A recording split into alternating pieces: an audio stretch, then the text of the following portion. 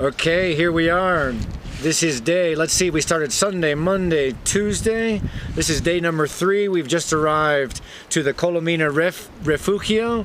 Here I am with Marta Riba. She's one of the women responsible for making sure that all of the Carros de Foc clients are happy. They have cold drinks, hot drinks, soup, good meal, good times. We have an amazing view behind us, but unfortunately you can't really see it because there's quite a bit of fog and clouds, but it's a wonderful day. Marta, hello. Hello. ¿Qué tal? Muy bien. Muy bien. So, Marta, what I would like to tell the people that are watching this video about Carros de Foc is a little bit about each particular refugio. ¿Qué hay? Bueno, ¿nos puedes explicar un poco la historia de este refugio en concreto? Can you tell us a little bit about the history of this particular refugio? Bueno, esto es la cabecera de la Vall Fosca que tenemos aquí. Esto hacia abajo empieza la Vall Fosca y entonces aquí en 1917 se empezaron los trabajos para represar los lagos. Wow, okay, so in 1917 there's all kinds of high mountain lakes here. By the way, if you come and do this circuit, you're going to be mesmerized by the lakes. But a lot of the lakes have been taken advantage of over the last, well, we can say 1917, 100 years for creating hydroelectric power. And we are in this current position at the top of the beautiful valle called the Valle Fosca, which means the dark valley in Catalan. Yes. Okay, very good.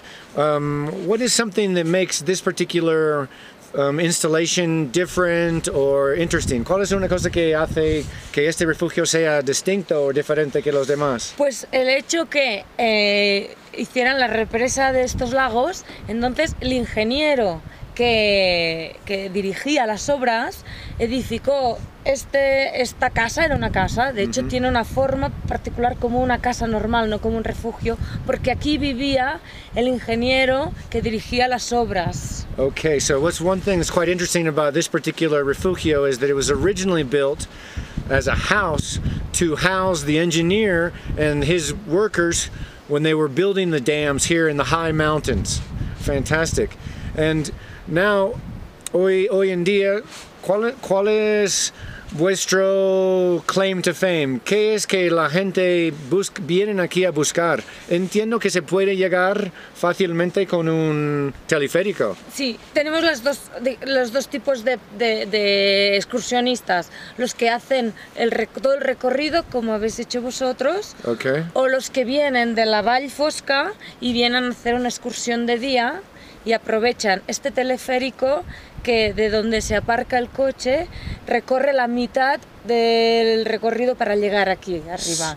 ¿Cuánto desnivel cogen con el teleférico? 350 metros. ¿Y después para llegar aquí? Pues tienen una hora y cuarto a pie. Okay, so one thing that makes this particular refugio quite interesting is that in addition to being part of the Carros de Foc circuit and program in the Aigüestortes National Park, it also is one of the few refugios where people can arrive quite easily. There's a gondola or system which can take the people from the parking lot down in the Valle Fosca 350 meters upwards, and then about an hour and a half walk or hike from the gondola you can reach this refugio. You could come up here for a hot drink or for a lunch. There's beautiful excursions. Today it's not a sunny day, but I guarantee you when it's a sunny day this place is off the charts. Bueno, Marta, muchísimas gracias. Muchas gracias. Thank you everybody for watching. Thank you. Y nos vemos en Colomina. See you in Colomina. Ciao. Yes, ciao. Adios. Adiós. Bye bye.